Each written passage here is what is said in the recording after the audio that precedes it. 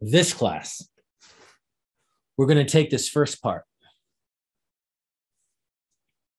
this first part, and we're going to define a new word for it. And then similarly, we're going to take this second part, and we're going to define a new word for this. And this first part, we're going to use the symbol S, and the second part, we're going to use the symbol PF.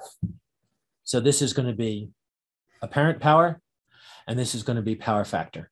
And these are these two that we're learning from our objectives that we're learning about today.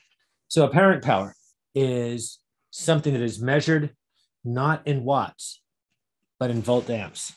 So volt amps is, I'll just write it again, apparent power. And Ben Schreier, what is watts a measure of? Watts is a measure of power. Watts is what kind of power? It is a measure of power. You're exactly right. Not apparent power, that's volt amps, but watts is? Instantaneous power? Yeah, it is instantaneous power. And it's also a measure of average power. So both those things are measured in watts. The real thing is instantaneous power, right? And this apparent power is kind of a weird thing. If we're measuring it across a resistor, you've just said that the difference between the voltage and the current phasors for a resistor is 0. So cosine of 0 is 1. And so for a resistor, there's no difference between apparent power and average power. But there's a massive difference between that and for an inductor or capacitor. An inductor or capacitor is always 0 watts average power. But if we don't multiply it by this 0, it does have non-zero apparent power. The definition is going to be just simply volts RMS times current RMS. That's easy. It's always a scalar, not a phasor. It's a number like 17 volt amps or 13 volt amps, whereas P average is going to be 0 for capacitors and inductors. S in general is non-zero for capacitors and inductors.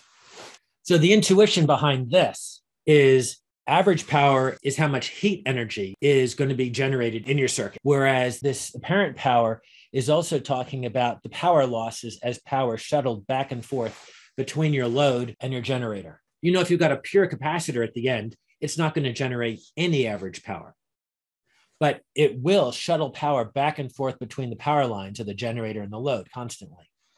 The power company does not like you to shuttle power back and forth across its power lines because it's going to be losing energy across its own power lines.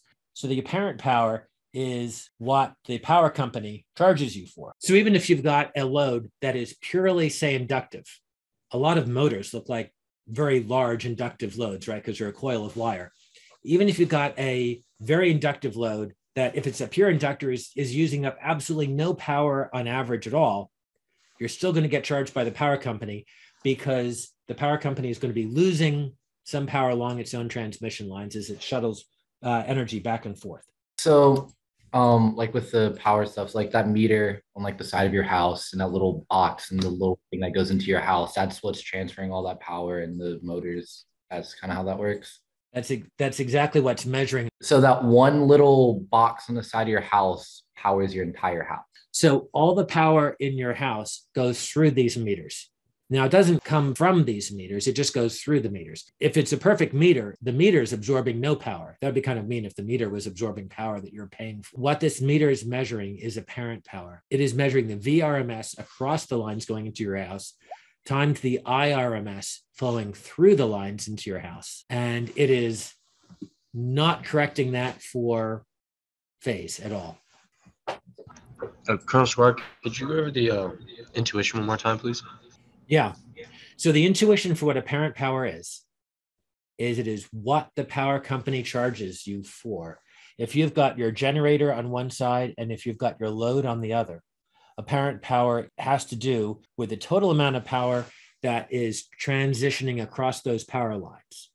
Now, if you've got a resistor, it's pretty easy. If your load looks purely resistive, apparent power is the same as average power because this whole portion is just 1. So your apparent power is the same as your average power.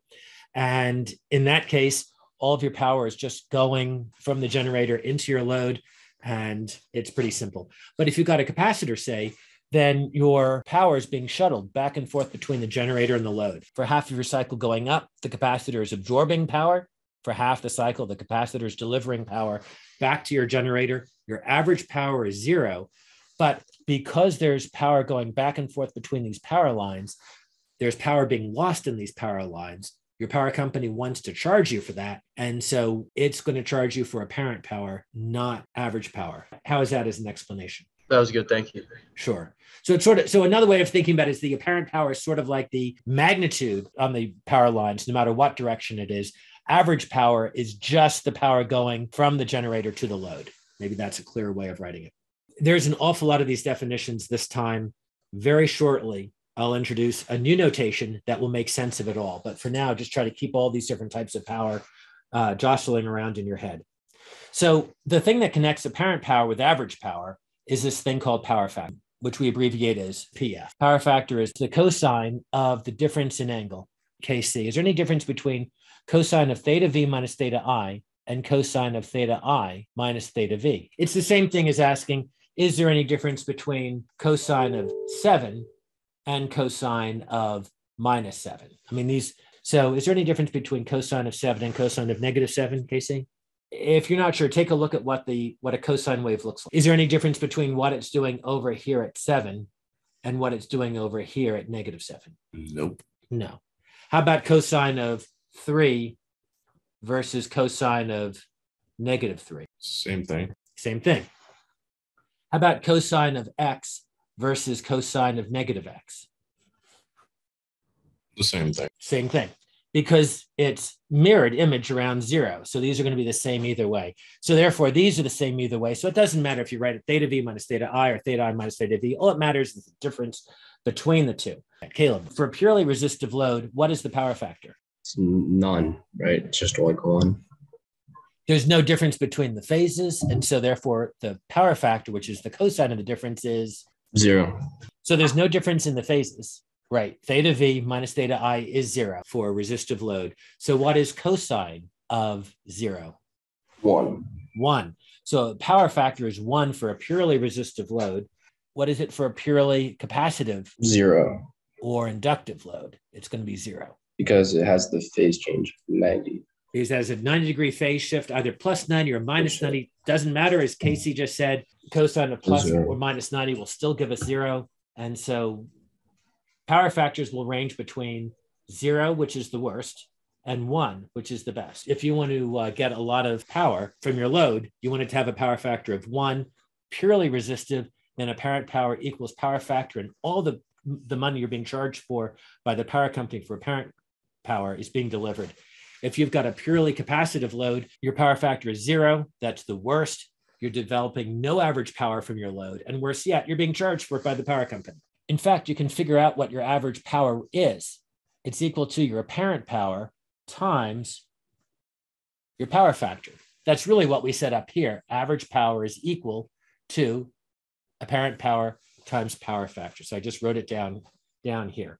So this is what you can use, and this is what you are charged for. The last thing that you need to know with all this, and I ran out of room, I'll just add it over here, is whether or not things are leading or lagging. When we took the cosine of this difference, we hid whether or not our current is positive or negative relative to our voltage. And that actually matters.